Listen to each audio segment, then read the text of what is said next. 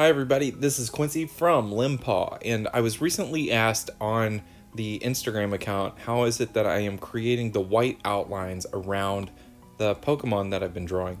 So you can see the outline on this Magikarp. It's pretty even. It doesn't look organic in any way. It looks nice. It's balanced. That's a recent thing that started happening with the Pokemon. You can see this one's 129.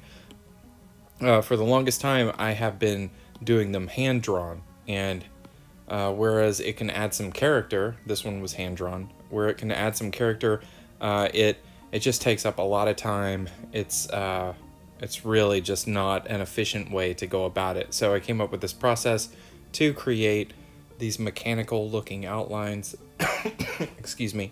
I'm going to walk you through that right now, and hopefully you'll be able to do your own outlines, and they look super sharp and really nice.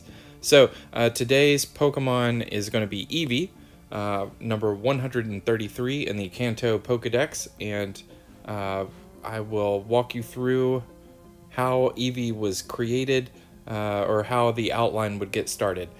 Some quick notes: the canvas size, as you can see, is 3,150 squared, and I am working on an iPad Pro from 2018, and I'm using Procreate. I assume, in this video, I'll assume that you know quite a bit about Procreate and perhaps Photoshop, so I won't hold hands too much. Just let me know if you do have comments or questions. Ask them in the comment area, and I'll help as quickly as I can. So a little bit about the layouts. I have a background layer. I have this Limbpaw information layer. I then have an outline layer that I've set up. We'll use that in a minute. I have a mask layer. I have the Pokemon. I have the number of the Pokemon, and then I have the information stuff, the canvas size. Excuse me, guys. I am under the weather. From here, let's go on and get this party started. I'm going to go down to the outline layer, and first I'm going to go to the Pokemon layer. I'm going to select Eevee, and then I am going to go down to the outline layer.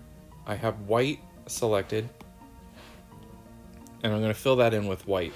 And as you can see now, there is a white silhouette of Eevee hidden behind the image of Eevee. So there you go. I can turn off that Eevee, and you'll see the white. Let's go on and keep Eevee on. I'm going to deselect that background, and now I'm going to go to Gaussian Blur. All right. And I am going to increase the blur to 20%. And now you can start to see the little white halo behind Eevee. It's important to point out that all the stuff that I'm going to be talking about in this quick tutorial is relevant to that canvas size. If you want to do this the way that I'm talking about it, you're going to need to either use that canvas size or experiment with the theories that I'm talking about.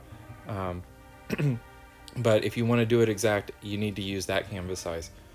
Okay, so after I've created this Gaussian blurred layer in the outline, we need to duplicate that, make 8 copies of it, okay? So 2, 3, 4, 5, 6, 7, 8.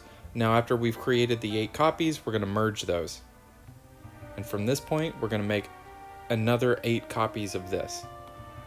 2, 3, 4, 5, 6, 7, 8. Now we merge these as well. We're going to try and merge them. Okay, so after we've done that, we now have what looks like a fuzzy outline of Eevee. But what we want to do is make that a lot tighter. Excuse me, more mechanical looking. So we're going to go to our select. We're going to do automatic, and we're going to just select the area around the Eevee. And then we are going to go to our mask layer. And from here, I want to select a color that's a little bit easier for me to see. So I'm going to get this kind of orangish red going on, and I'm going to drop those colors into the space that we have selected around that blur. From here, I'm going to deselect, and we're still on the mask layer. We are going to, again, Gaussian blur, but this time we're going to go to 10%. So we move it to 10%, and from there, we're going to want to make 8 copies of that mask layer. So duplicate 2, 3, 4, 5, 6, 7, 8. Awesome. Now we're going to combine those. Now what you're going to see is that that mask layer has made the outline of the white outline much tighter by overlapping. Okay, I'm going to turn that on, off, so you kind of see the difference. See how that's a larger white outline? Now it's a tighter outline. The way that we're going to trim that down is we're going to select the mask layer, then we're going to go down to the outline, and then we're going to hit clear, and that's going to get rid of all the haze. So now it's all that's left is just that tighter white outline. Now, but what you can see is that there's still areas that aren't solid white, and it's still got kind of that haze going on. See those areas right there? What we'll do is we'll make 8 copies of this outline area. Again, one last time. 4, 5, 6, 7, 8. And now we're going to merge those.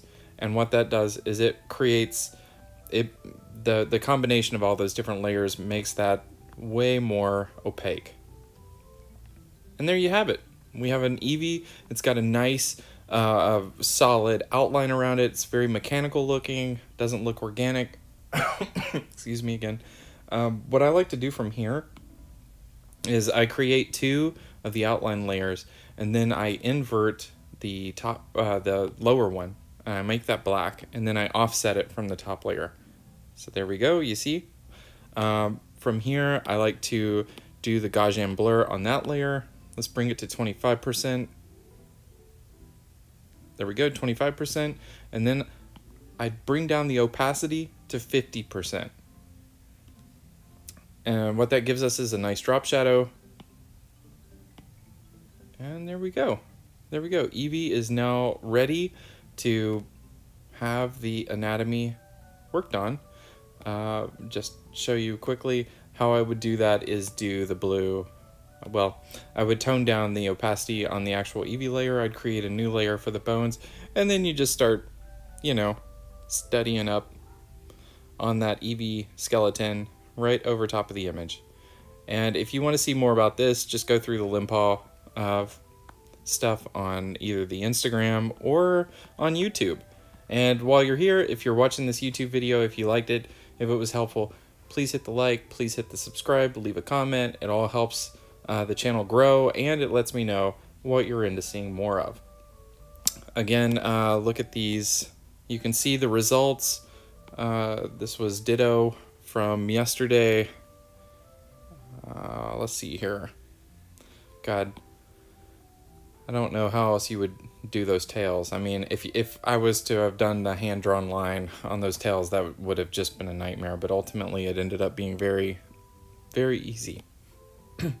Although he doesn't have a drop shadow. Well, I'll handle that. I'll get that later. Anyway, I hope this was helpful. And yeah, guys, let me know what you think. And I'll see you either on Instagram or here on YouTube. Talk to you soon. Bye.